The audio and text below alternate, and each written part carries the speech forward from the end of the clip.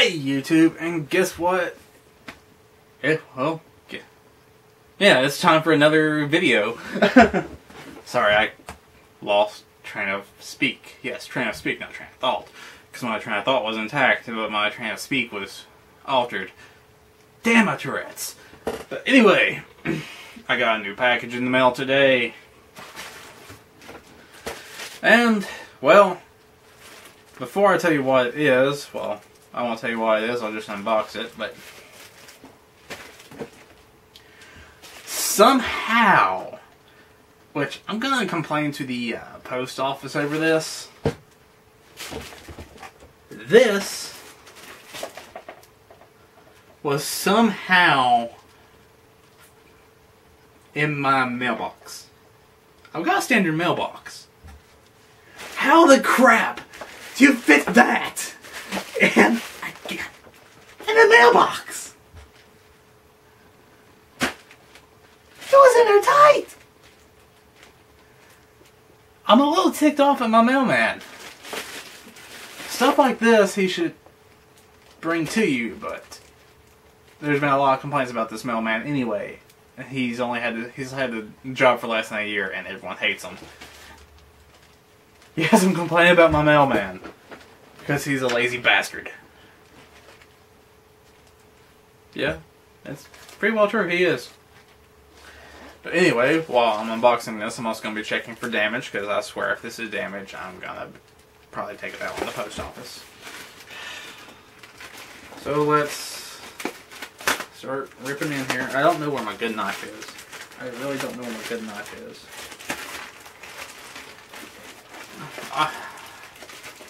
Now, I got this on sale, actually. Because typically this thing right here is $50.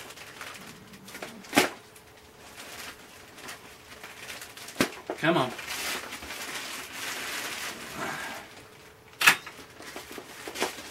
Come on. Seriously? More tape?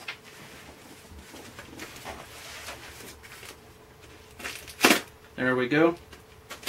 3. Alright. So, what we have today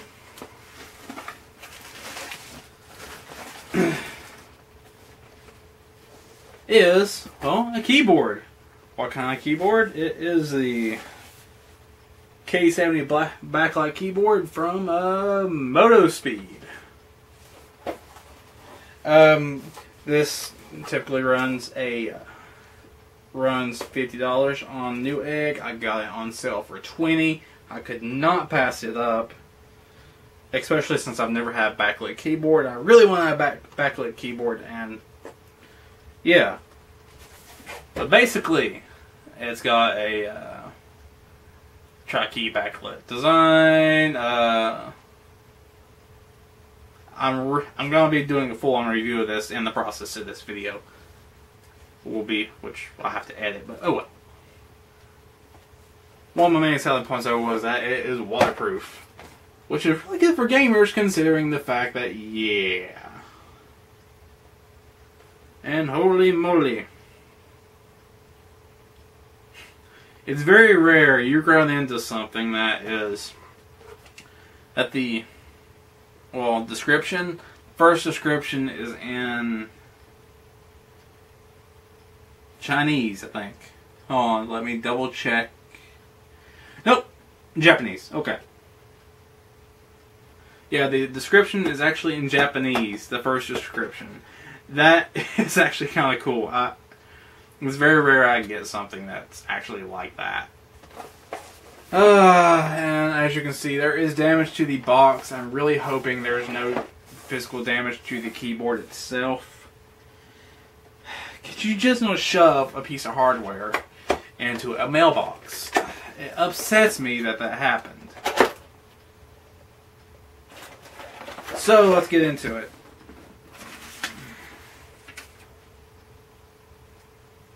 Okay, correction. Correction, I'm a stupid idiot, it's Chinese. No, don't say made in China, it's just Chinese. Okay. Foam bracket, good. Box down in just a second. Just trying to see if it has anything on the type of keys, because you never know. No.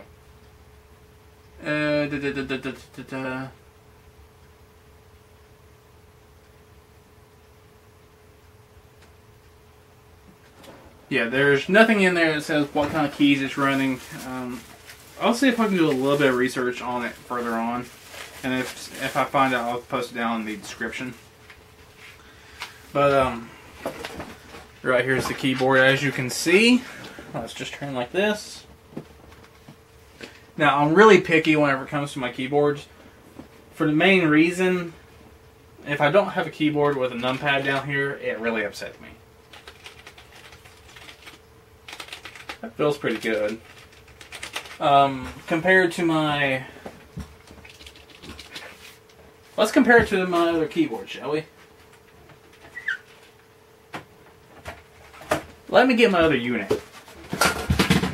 Yeah, why don't you just drop the new keyboard?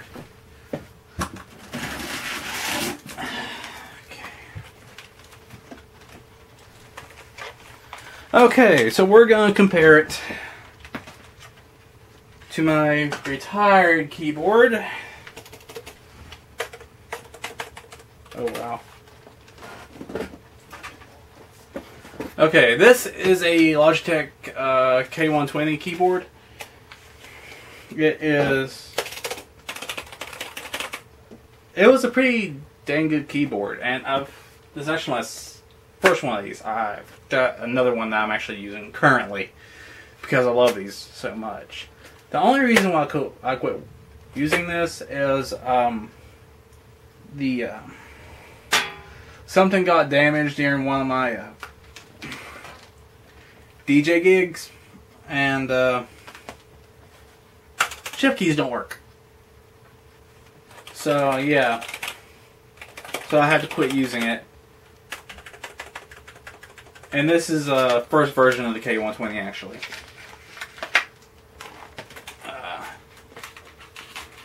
Let's just put this. Actually, no. Let's do a comparison real quick. As you see, they are pretty much the same size. This one's a little bit like shorter, a little slimmer. Same, well, height. The width is just a little bit smaller in the width, which I don't mind. Yeah. Anything else in there that's... Nah, not really. Okay. Out with the old. And it looks like on the back here we have a switch to turn on and off the LEDs, which is pretty kick-ass.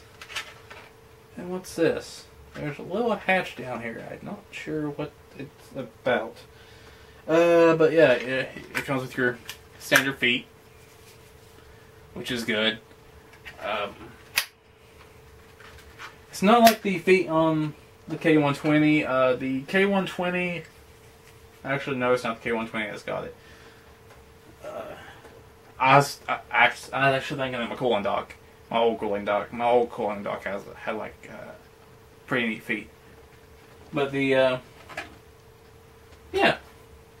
Enough about the K120. So let's test out this keyboard, shall we? I'll be right back as soon as I get it hooked up. Good. Sorry.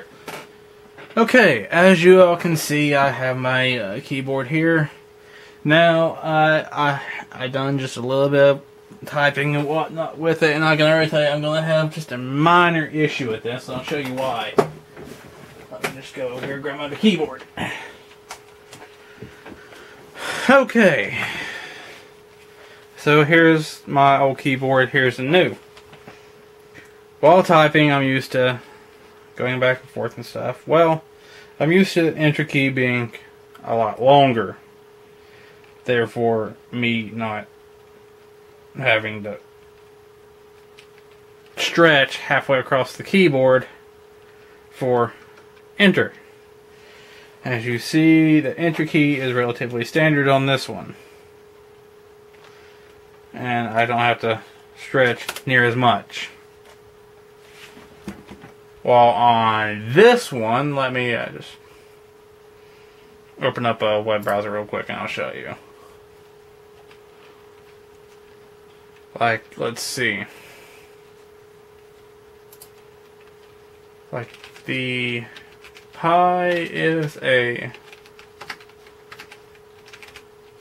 Y, and typically my enter is right here. But now I have to stretch a little bit further to hit that enter key. The Pi is a lie. There you go.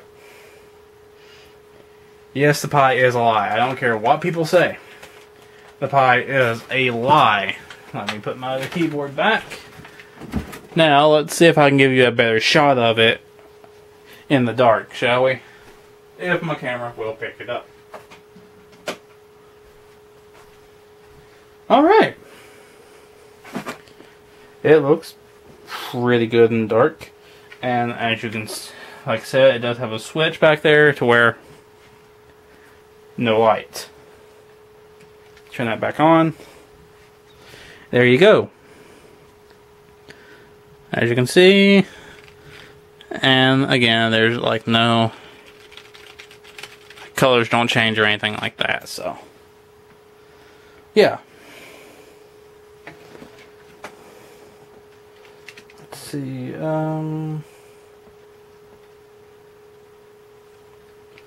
let's just